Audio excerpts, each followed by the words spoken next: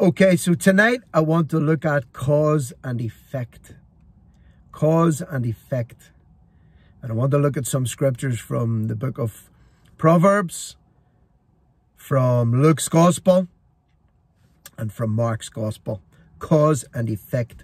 But before I go any further, I want to give a quick shout out to two young brothers in America. Their names are Hollis and Houston. Hollis and Houston, your dad has told me that you've been watching these uploads and you've been following the channel and you've been enjoying the Word of God. So please continue to tune in and listen to what I'm saying and then apply it to your lives. Okay? It's not just about listening. It's not just about reading your Bibles, you two guys. It's about applying what you know into your day-to-day life. So this applies to the young people watching. It applies to the middle-aged people watching. And it applies to the old people watching this channel as well. It's all about the application of the Word. You can read the Word. You can study the Word. But if you don't apply the Word, what use is it? You have to apply it to your life. Application. Hollis, Houston, apply the Word of God to your lives. In Jesus' name, amen. So I want to look at cause and effect tonight. What am I talking about? Well, there's a story in the Bible I'm sure you're all familiar with where Jesus is asleep on a boat. He's crossing the sea and there's a big storm hits this boat. The disciples panic. They run in, they shake him, they wake him up and they say, "Master, do you not care that we're going to die?" Jesus rises up from his sleep, doesn't speak to the disciples, by the way, walks out onto the deck of the boat and rebukes the storm that is hitting that boat. Okay? So when people think of what Jesus did, they think, well, he rebuked the storm. And he did. But I want to break the storm down into its component parts tonight. Because he addressed not just the storm overall, but he addressed the component parts of the storm to make sure that the storm would cease and not rise up again. So I want to look at Mark's Gospel, chapter 4. And I'm only going to read the last 3 verses from verse 39 to verse 41. And he, Jesus, arose and rebuked the wind. He rebuked the wind. Not the storm, the wind. He rebuked the wind and said unto the sea, "Peace, be still." I want you to think about those words tonight. He rebuked the wind first. And then he spoke to the sea and said, "Peace, be still." And the wind ceased, and there was a great calm.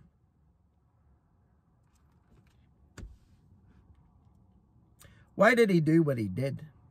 Well, the wind was causing the waves. The wind was the source of the storm. The cause of the storm was the wind. The effect of the wind was the waves. And the waves were filling the boat with water that they would sink and drown. So when Jesus came out and spoke into that situation, the first thing he did was address the cause. He spoke and rebuked the wind. And then he spoke to the sea and said, "Peace, be still." And the Bible says that the wind ceased. When Jesus rebuked the wind, it stopped. And there was a great calm because he spoke to the effect of the wind, the waves. And he said, "Peace, be still." So there was a great calm. And he said unto the disciples, "Why are you so fearful? Why is it that you have no faith?" And they feared exceedingly and said one to another, "What manner of man is this, that even the wind and the sea obey him?" The cause and the effect obey him. There's people tonight that are coming to us with problems, and we're ministering to the problem. We're ministering to the effect.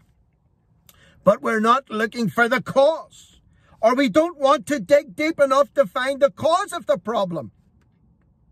So what we do is we come up with a short-term solution. We get rid of the effect, but we don't speak to the source of the problem or address the source of the problem. If Jesus had rose up and simply spoke to the sea and told it to be calm, it would have calmed down. But the wind would have continued to come and whip those waters up into waves. So the first thing that Jesus did, he spoke to the source of the problem, the wind. Then he spoke to the effect of the problem, the waves. And there was a great calm. When people come to us with issues, or when we examine our own lives for the issues in our own lives, we need to look at the cause and the effect. We can take care of things in the short-term solutions, but then we find the problems recur. They keep coming back. They keep coming back because the source has not been rebuked or dealt with. Maybe your attitude is the problem, and your attitude manifests itself in certain ways. Like yesterday, I put up a video about the tongue, and everyone confessed, oh, I have problems with my tongue. I can't control my tongue. I wrestle with this problem. Everyone has the same problem. So the question is, why does it keep occurring? Maybe we need to deal with the source of the problem. Why we're bad-tempered. Why we're quick to fly off at the handle. Why we have no self-control. I don't know. You know. You know your situation, and God knows your situation. Maybe instead of praying, God, keep my tongue under control, you should say, God, minister to the thing that's causing me to run off at the mouth. Day after day after day. Speak to the wind and rebuke it, instead of just speaking to the waves and telling them to calm down. Cause and effect. I want to go to the book of Proverbs. Book of Proverbs.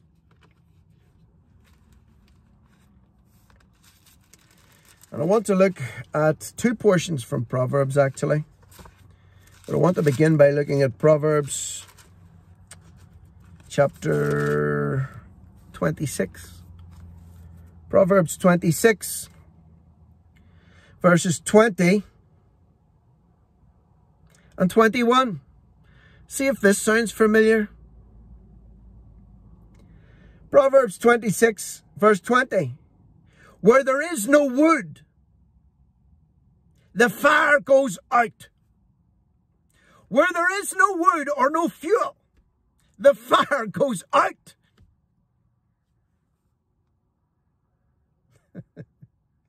And where there is no talebearer or no gossip,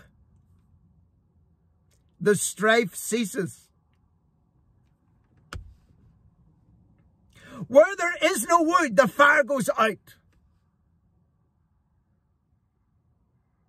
And where the talebearer is gone from, the strife ceases. There's a lot of strife around at the minute. A lot of strife. People are trying to deal with the strife. Trying to deal with the strife. It's not going to work.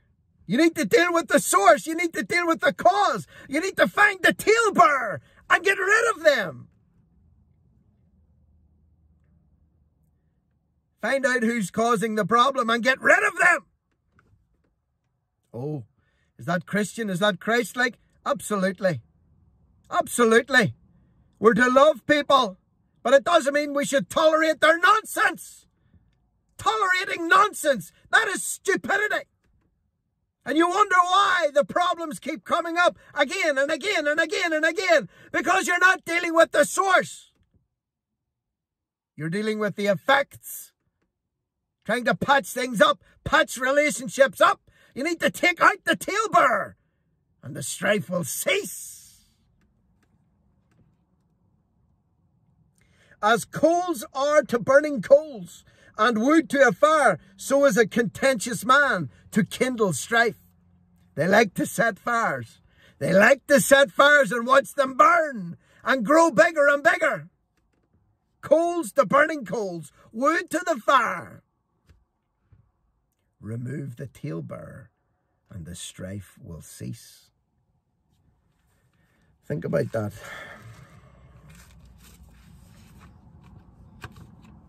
Proverbs chapter 16, verse 28. A froward man sows strife. A troublemaker sows strife. And a whisperer. A whisperer.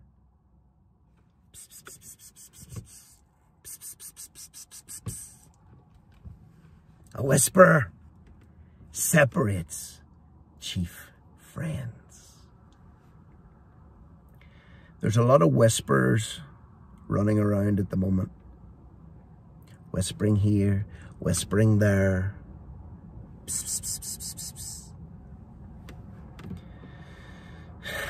You think God doesn't hear you? You think God doesn't hear you because your voice is low? You think God doesn't read your emails? You think God doesn't read your little group chats? Your little closed chats? Think God doesn't see them? Think God doesn't know what you're really like?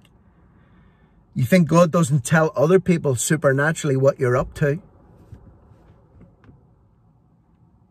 You need to think about this. Whispering, separating chief friends. A whisperer separates chief friends, and a froward man sows strife. You need to root out the whisperers. You need to root out the froward men and women, and you need to get rid of the talebearers, and the strife will cease. You need to be brutal, or you're always going to have problems in this area.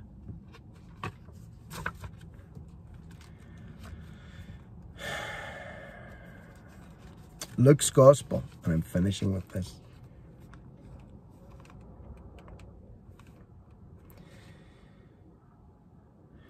Jesus spoke a parable unto them and said, let the blind lead the blind, for sooner or later they'll all end up in a ditch. Have you found yourself in a ditch? Find yourself in a ditch. You keep falling into holes. Keep falling into the ditch. You keep climbing out. But then you're back in. And then you climb out. And then you're back in. Scrambling up the sides of the ditch. Why not just avoid the ditch? Or the ditches? Well, how can I do that? I keep falling down. Maybe you're following the wrong people. Maybe you're following a blind guide. And where the blind guide goes, you go. And if he ends up in a hole, you end up in the hole with him. Or her, actually. And you wonder why you keep going into the hole. Because you're following a blind guide. Why? Because you're blind yourself. You don't see where you're going. You don't see where your feet are falling. Because your eyes are fixed. Your blind eyes, your spiritually blind eyes are fixed on someone else. What's the solution? The solution is this. Psalm 119, verse 105. Thy word is a lamp to my feet and a light to my path. The word of God is a lamp to your feet and a light to your path. Stop following blind people. Open your eyes spiritually by delving and digging deep into God's word. Don't just be a blind follower. Don't be a lemming. You know what a lemming is? A little furry animal that runs around in a little pack of furry animals, and they all run up to the edge of a cliff and they all run off together because they're blind and they're stupid. Don't be a lemming tonight.